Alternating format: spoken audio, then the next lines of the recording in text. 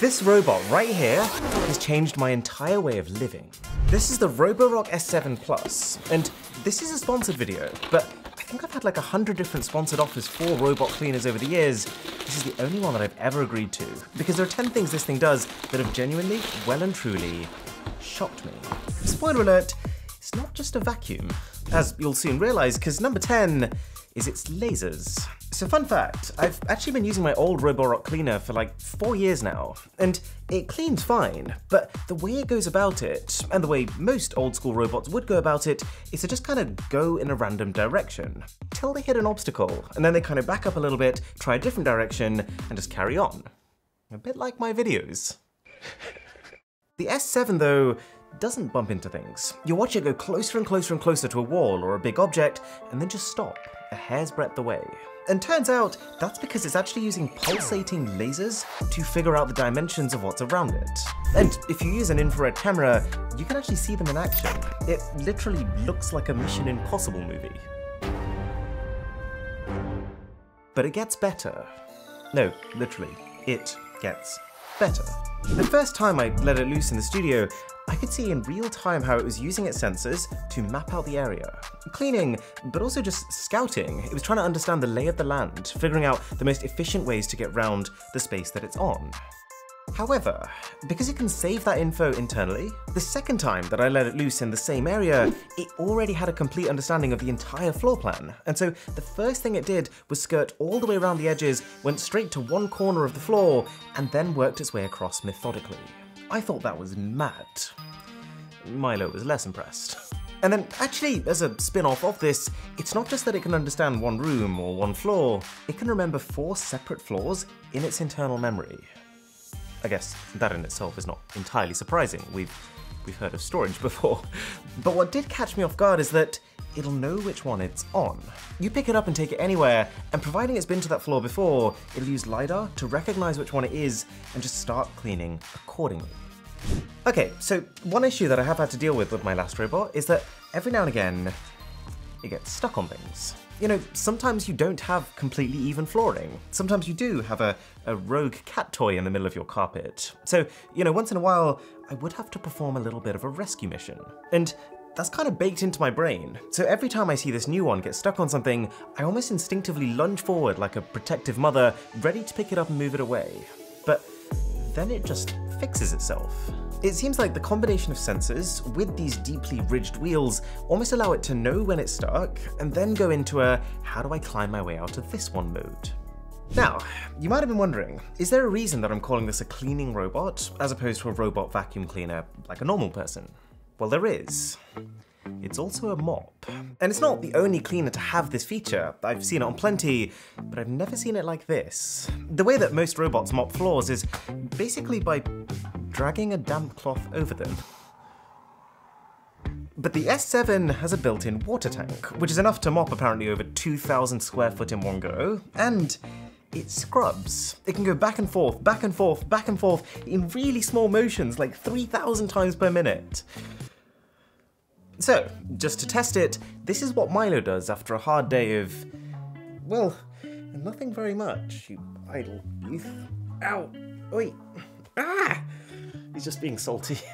So I left all this dirt to properly dry and get right in there. Then I let the Roborock loose on it, and let's just say in the game of robot versus cat, 1-0 to robot. Alright, well, don't go. Oh, he's just being bitter. But number 5, this blew my mind. The S7 doesn't just go around scrubbing everything. It understands surfaces. It has a little ultrasound sensor right here that fires out sound waves. It then listens to the echo when that sound bounces back to figure out what kind of surface is in front of it, whether it's raised, whether it's hard, soft, carpeted, flat, and then it changes what it's doing based on that response. Like if I set it to go mop my floors, it will realize that this bit in the middle is a rug, and it will automatically lift up its mop, change modes, and just vacuum that part instead. And likewise, if it's just on vacuum mode, if it detects that it's on a deep carpet, it will increase the suction power so that it can pull out more of the dirt that's trapped inside. And hey, if you enjoy sucky videos like this one, then a sub to the channel would rock. Roborock. Oh, did you watch my best smartphones of the year video? If you did, you will have seen these pristine winning shots. yeah, they weren't so pristine behind the scenes. But I literally just left this robot there, and because of the sheer suction power, by the time I came back, it was finished. Okay, even with all of this though, you might still have a situation where there is somewhere you don't want it to go. Like I have this bunch of gear right at the back of my room, and to be honest, I barely trust myself to clean in there. So, because this robot has mapped out the entire floor plan and understands what is where, you can draw invisible walls onto that plan. It feels like building something in a game. But sure enough, once you put one of these walls down, the robot will go right up to it and never cross further. And more importantly, it's not just walls, but also falls it can save itself from. They call this feature cliff detection. I have no idea who's using these around a cliff, but I have seen a couple of times going right up to the edge of one floor, looking death right in the face, realizing it still has work to do, and then turning around and carrying on. He's a good boy. And just on the note of cleaning, actually, because I haven't even talked about that yet, this one has a pretty unusual way of doing it. The way that most cleaners work is bristles. Like, this is what my old one's brush looked like. However, the S7 uses rubber blades, and I did think it sounded a bit odd when I heard about it, but it cleans spotlessly. I think whether or not it's a deeper clean than bristles depends on the surface, but it is universally better in terms of how it looks after itself. For anyone who has vacuum cleaned before, you will have experienced the admin that comes from bristles. The fact that they trap lots of smaller particles within them, and how long hairs can interweave themselves to the point of stopping them working. The theory is that rubber makes this less of an issue.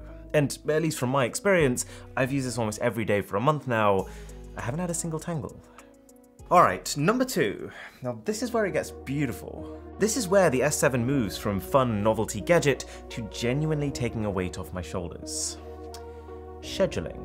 You can set it to go once per day, you can do just Tuesdays at 3 PM, you could do once per hour if you're fun like that. You can tell it what intensity to clean the area with, you can tell it what times to do what rooms, etc. And once you've set this up once, that's it. Do you want to know what takes this to the next level though?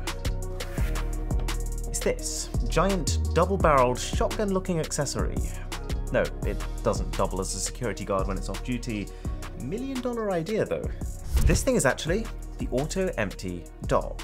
When the robot finishes its rounds, it will locate this dock automatically, travel to it automatically, stick itself on charge, and empty its internal dustbin inside of it automatically. So when you combine that with the inbuilt understanding of when to mop and when to vacuum, and the scheduling side of things, all of a sudden you can go a full 8 weeks without even having to think about needing to clean. You'll just come down in the mornings and it is done. Oh yeah, and this bin bag that you can put inside the auto-empty dock is self-sealing and antibacterial, so even when it comes to the, let's face it, grimy job of emptying bins, you never actually need to touch anything you don't want to. So there you have it, the most jacked house robot you've ever seen. Links in the description to find out more. To check out 15 other insane gadgets like this, click here. Or to find out why Facebook's metaverse is a little worrying to say the least, click here. My name is Aaron, this is Mr. Who's the Boss. I'll catch you in the next one. The way that most robots